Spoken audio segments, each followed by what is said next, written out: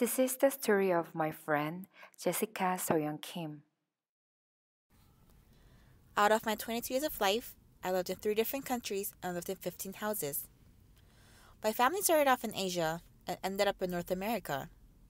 This is a story of how my family immigrated to the United States of America.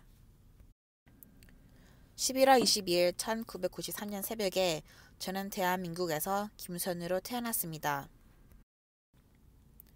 My family moved to America in 1997 because my dad was assigned to the Hyundai Laboratory in Ann Arbor, Michigan. Because I spoke Korean at home and English at school, I was able to communicate in both languages within a short period of time. On the other hand, my younger brother didn't talk until he was 4. My parents were extremely worried. However, looking back at it now, we believe that being exposed to both languages caused a collision for him. I was a very timid child, so I had a tough time getting used to the new lifestyle. I refused to go to school because I was nervous and scared. I had headaches, stomach aches, and would even throw up sometimes. Apparently, my parents took me to the doctor because they thought I had some kind of illness. 2002년에 우리 가족은 경기도로 이사를 갔습니다. 편안한 생활을 벗어나 새로운 환경에서 새 친구들을 사귀는 것은 힘든 일이었습니다. 저는 한국어를 할 수 있었지만 같은 반 친구들과는 달랐습니다. 받아쓰기에서도 항상 낮은 점수를 받고 숙제를 할 때에도 남들보다 시간이 더 오래 걸렸습니다. 이러한 이유로 다시 학교에 가는 것이 꺼려졌습니다. 저에겐 미국에서의 선생님, 학교, 그리고 동네가 더 좋았습니다. 하지만 다행히 시간이 지나면서 점차 새로운 곳에 적응을 하며 친구들도 많이 사귈 수 있게 되었습니다.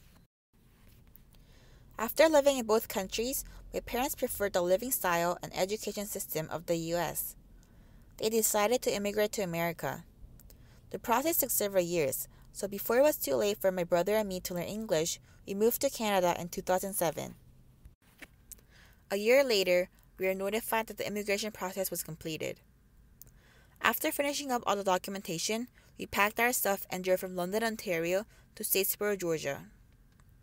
It was difficult interpreting what people were saying because of the strong southern accent. It took me a while to get used to it.